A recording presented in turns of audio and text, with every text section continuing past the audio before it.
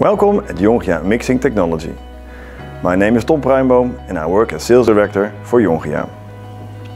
Jongia offers a wide range of mixing and stirring equipment, which is based upon many years of experience and fundamental research. In this video, we want to introduce you to starch gelatinization, from native starch to glucose syrup.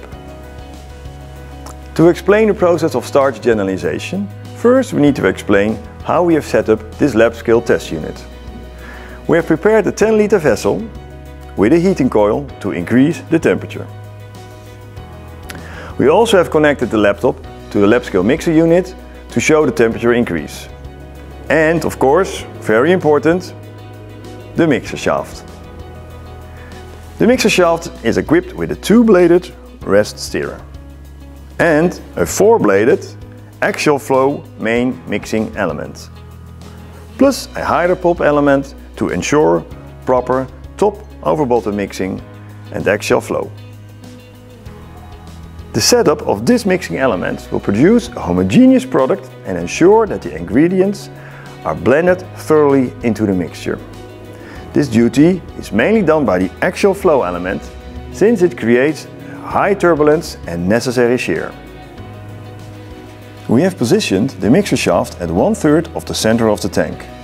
Because of this position, there is no need for a set of baffles. Leaving out baffles also simplifies the cleanliness of the installation. The vessel is filled with clear water at atmospheric temperature. First, we need to increase the water temperature to approximately 65 to 70 degrees Celsius. This will be done by warm water from the tap connected to the heating coil. Now we will start the process and disperse 500 grams of native potato starch in 10 liters of clear water. As you can see, the starch mixture is blended by the mixer into a homogeneous product and is still quite opaque as it seems. We apply an iodine test to prove that at this stadium there is native starch inside the tank. The temperature, in combination with the mixing process, produce a homogeneous fluid with an increased viscosity.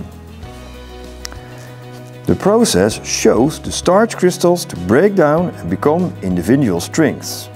Very important, with a proper mixing process, lumps will be avoided. We don't want lumps. As the matter becomes less transparent, simultaneously we can clearly see that the viscosity has risen to almost 2000 centipoise. It has become a gel. Now it is even more important that the Hydroprop mixing element does its purpose and ensures top over bottom mixing. This necessary duty is required for the next step. We will now dissolve 20 grams of enzymes. As you can see, the mixer is taking care of sufficient flow to make sure that the enzymes are well mixed together while remaining the homogeneity of the product. The enzymes will react with the potato starch and convert the starch into glucose. This process also makes the gel less viscous. It has become like a syrup. This syrup is a great alternative and much cheaper product compared to a similar product produced with plain sugar. Therefore, it is widely used as a basic material for all kinds of products, such as soft drinks, sauces, cakes and emulsions. In such products, the glucoses are often called carbohydrates. What we have done in this test. Native starch is a polymer of glucose. By mixing the heated water and the starch and blending this with the added enzymes, it has converted into a monomer of glucose. The starch has become glucose syrup. You have just witnessed a process in which Jongia Mixing Technology produced glucose syrup as a basic material for all kinds of food-related products.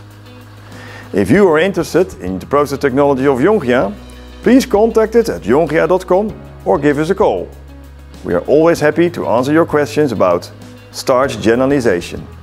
Thank you for watching.